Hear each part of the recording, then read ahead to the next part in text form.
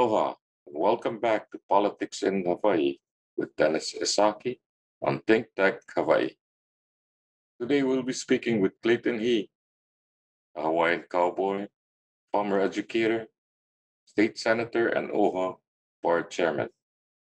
He was labeled as a Maverick senator, which is not necessarily a bad thing. Senator John McCain was often called a Maverick senator also. Clayton also ran for Congress and finished behind Mazie Hirono, but ahead of Brian Schatz, was later appointed to the U.S. Senate by Governor Abercrombie. He was the chair of the Senate Judiciary Committee, who confirmed the judges in Hawaii. The judges threw the crooks in jail. Now he is on the parole board. Decides who get released from prison. So it has come full circle. Clayton, welcome to ThinkTech Hawaii. Thank you for joining us today. And tell us why you switched gears from being an educator to a politician. And what were some of your proudest accomplishments in politics? Yeah, thank you, Dennis. I was living on the island of Molokai as a school teacher in 1980. And by 82, some of the people in the community had urged me to run for the legislature. I was, at the time, working in the community with Alulike and the Department of Education and Kamehameha schools. And one of the things we were doing at that time was fighting development on the island. It's ironic now, 40 years later, but virtually every island except Molokai does not have to is dealing with overabundance of visitors. Molokai is exempt in some ways from the overcrowding caused by the visitor industry. And a lot of that had to do with what we were doing in the 80s, trying to stop more hotels from being built on the west side of the island. So I decided to run for the legislature. I thought maybe working in the legislature might make it easier for the grassroots community of Molokai. Yeah, in fact, in the 90s, I think there was a foreign entity bought large parts of Molokai, and they hired a lot of the state workers over there. I guess that didn't work out so well. Yeah, Kaluakoi was always trying to build more hotels under the guise of synergism, bringing more people. But the fact of the matter is, the island was pretty determined in trying to keep the resources abundant for the residents, particularly deer from the mountain and fish from the ocean. And because of the efforts of organizations like Hui Alaloa, the island is fairly sustainable with a population of around 8,000 or so today. You've shepherded many measures, conservation measures, like was it the land by Turtle Bay? Also, Oh, yeah. As a member of the legislature, I focused a fair amount of time on conservation efforts. In 2010, Hawaii became the first state to ban the finning of sharks because Hawaii was being used as a way station for longliners that caught sharks, dried the fins, housed them in warehouses at the pier in downtown Honolulu, and then shipped them to Hong Kong. So what was happening was sharks were disappearing from the ocean, and sharks play a vital role in the health of the ocean. So the Hawaii law became the boilerplate law for other states to follow, which include states like New York, California, Florida, Oregon, Washington, and states like that. I always felt that sustaining Hawaii was very important, and protecting our natural resources is vitally important for the future generations of residents who live here. Yeah, and when I was working in the South Pacific, I saw a lot of these fishing vessels with full of shark fins strung up on the lines. Mhm. In Hawaii, also, it's considered as a aumakua to some people. It's correct. For Hawaiians, the sharks play a spiritual role for the families, and sharks are a deity in Aumakua. But there were, there were a lot of issues that we dealt with in the legislature that I had a hand in. Cruelty to animals is now a felony, as it should be. We dealt with other issues in the 80s when I was the chairman of the Judiciary Committee. The Hawaiian Right to Sue bill was passed and signed into law by Governor John Waihe'e. That law has made it possible for Native Hawaiians to successfully bring lawsuits against the state for breaches of trust against Native Hawaiians, primarily in the Department of Hawaiian Homelands. I worked alongside Senator Malamo Solomon in the 80s, as well as the 2000s, and Senator Gil Kahele from Ka'u, and Senator Brickwood Galutaria, among others. So we tried to focus on issues important to Native Hawaiians, and then more towards the later end of my career in 2013, I believe it was, the same-sex marriage law became a reality. I authored the law as well as chaired the Committee on Judiciary. And then in 2014, I authored the law on raising the minimum wage to what it is today, which is $10.10, from $7.25 at the time. So I played a role in some legislation that affects us today. The legislature needs to continue to update the laws. For example, the minimum wage law is too low. But that's for this generation of lawmakers to deliberate and hopefully make decisions on. Yeah, can you touch upon a little bit on the making of the laws? And I know it's not easy, and Yeah. sometimes you cannot just go by party like they do in Congress. Well, it's been referred to as lawmaking is like sausage making. You take the bits and pieces here and you try to assemble them and put them together, or herding cats or herding fishes. I think a lot of the reason people called me a maverick wasn't so much, at least in my mind, being a maverick, as much as it was being independent. And I remember in 1984, when I left the House of Representatives and was elected to the Senate, Governor Caetano, who was a member of the Senate at the time, said to me, remember to do all you can while you're here, because when you leave, you'll wish you had done other things while you were a member of the legislature. And he's absolutely correct.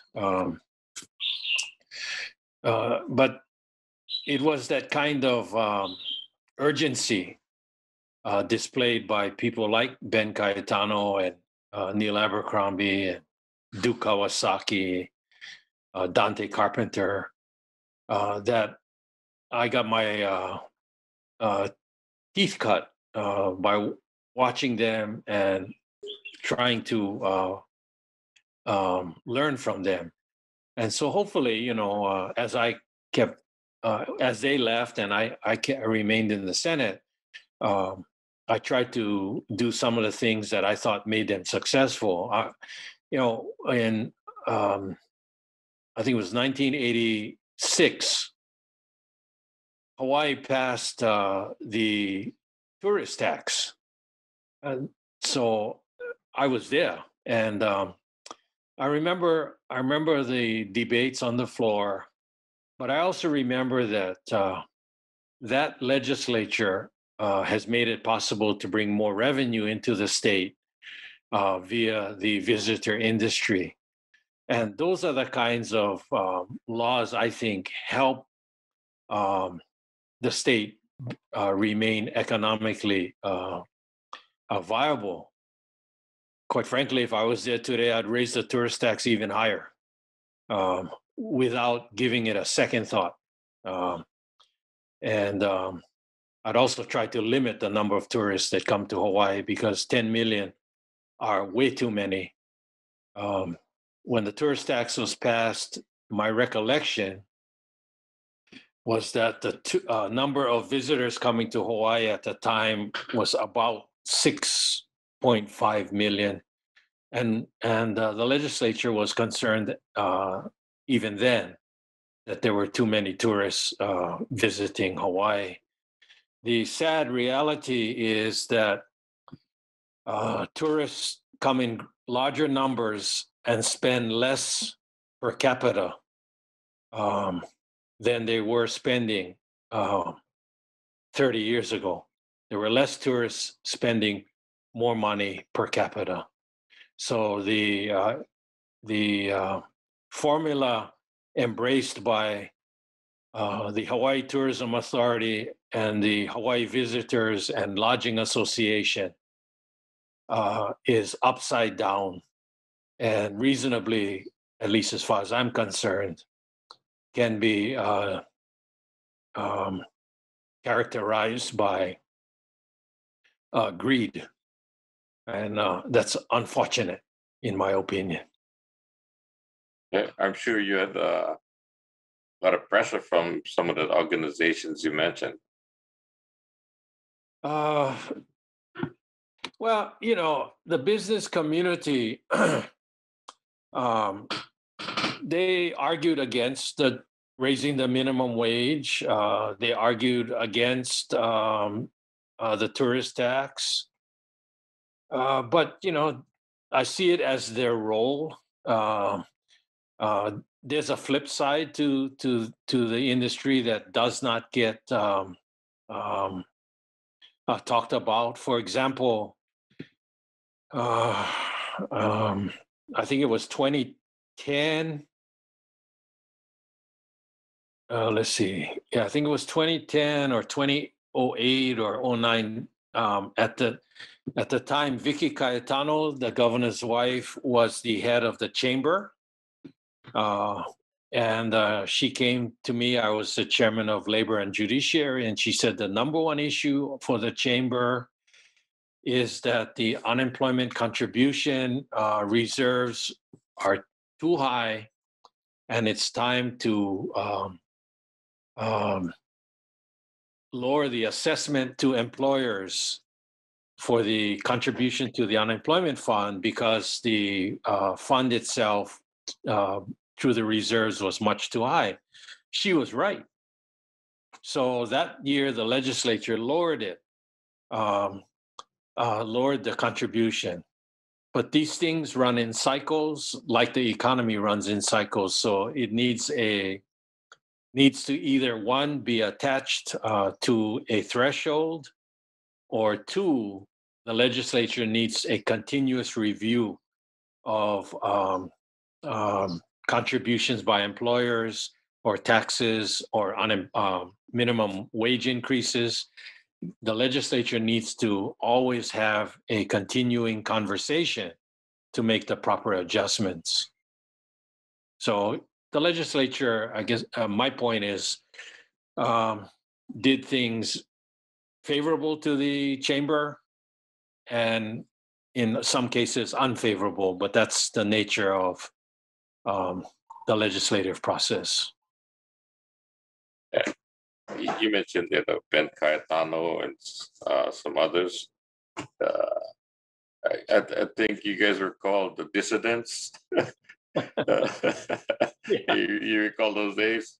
We were called a lot more than Yeah. dissidents, but yeah, I think that's a nice word to use for the purposes Yeah, of today's conversation. yeah, Ben and Neil and some of the guys that I was associated with at one time wanted a more transparency in the legislative process, which to me is a fair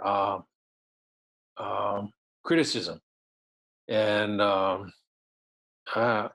oftentimes the media um,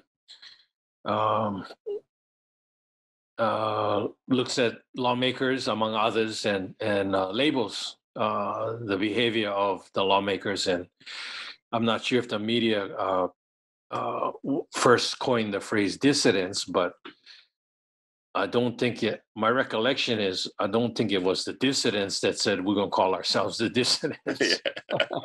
yeah, But it really, it doesn't matter. It's more what are you doing to service the tax-paying public that is most important, and how one should be judged. yes. You're active in Native Hawaiian issues. One of them was with, I think, Rice versus Cayetano. No, that's true, Dennis. Yeah. Can you talk about that? I was involved. Well, for 12 years, I served on the as a member of the board of trustees for the Office of Hawaiian Affairs. Approximately 7 of those years, I served as its chair. And the Rice v. Cayetano lawsuit was litigated in the U.S. Supreme Court while I was the chairman at the time. Freddie Rice, who passed away recently, was a friend of mine. I knew him from rodeo. Stand-up guy, straight up. His mo'opuna are part Hawaiian. He comes from a legacy of missionary descendants, originally from Maui. But he brought a lawsuit. Really, at the time, Governor Waihe'e was in office. It was first called Rice v. Waihe'e, then subsequently became Rice v. Cayetano when Cayetano became governor.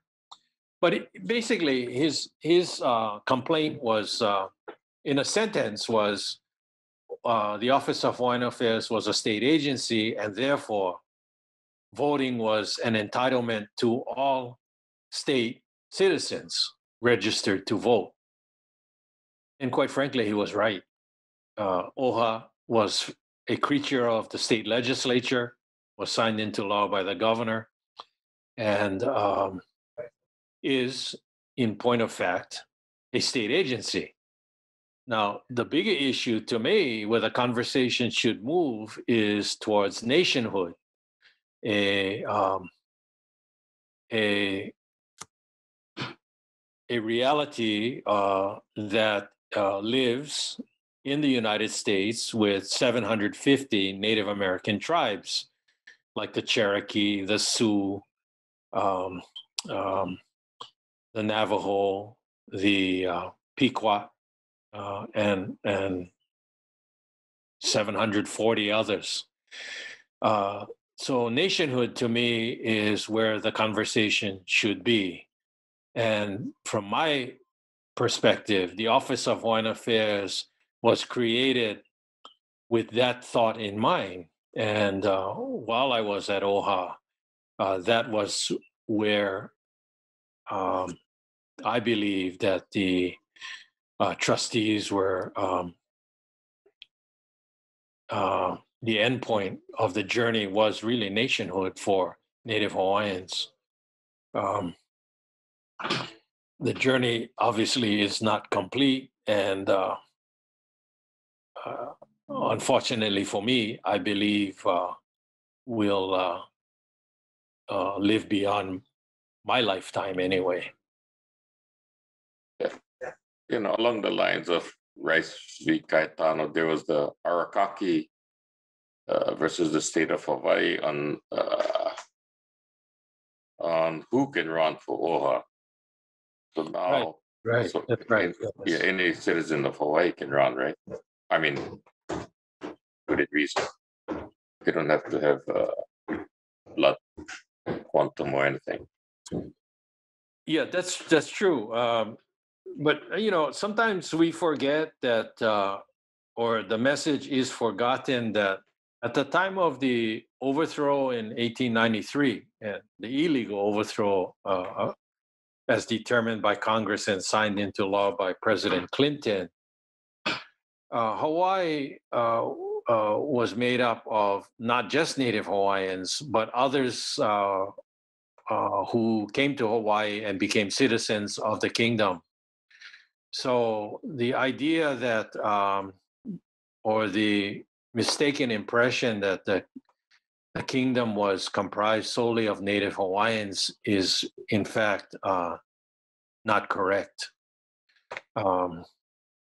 As a result of the Rice case and other issues brought before the judiciary, non-Hawaiians, people who are not Native Hawaiian, not only can vote for trustees of the Office of Hawaiian Affairs, but also can hold office as a member of the board. I served with Charles Ota from Maui, who was appointed by Ben Cayetano. And he, as far as I'm concerned, was one of the best trustees that I served with.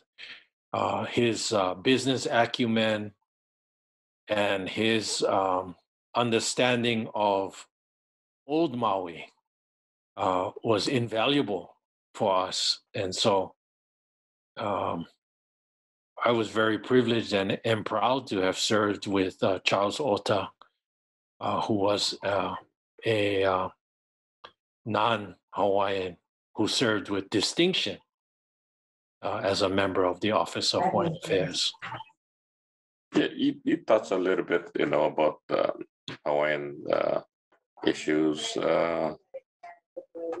and in the Native Hawaiian context.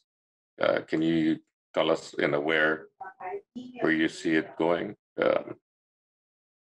Well, let me broaden my discussion from Native Hawaiians to politics in general. I was very fortunate to have been first elected in 1982. So that we're looking really at 40 years ago, and the lawmakers at that time were much more independent. They were more bipartisan, but they were also outspoken. They were critical, and they were unafraid to take positions. That is not my perception of legislators today. Let me give you an example. When the Speaker of the House or the Senate President was replaced, it was generally the norm that former Speaker of the House or the former Senate President would retire. Today, for whatever reason, good or bad, that doesn't happen, and it takes on the complexion that people run to serve today, just to serve. And if you run, just to be in office, it changes in my opinion, respectfully, it changes your proclivity to take hard positions, to be heard and to stand up and be heard. Now, there are exceptions in today's legislature.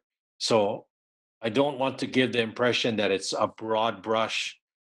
There are some independent legislators, but they're far and few between. And unfortunately, the product is emblematic of people who run for office to be in office. And that's what we have today. Yeah, and okay, thanks for that. Thanks for that thoughts. Okay, what about the Department of Hawaiian Homelands and and their mission and where they're going? You know, I think the Department of Hawaiian Homelands is trying their best, but there were some critical errors made by past directors and governors that has put the Department of Hawaiian Homelands in the financial situation it is today.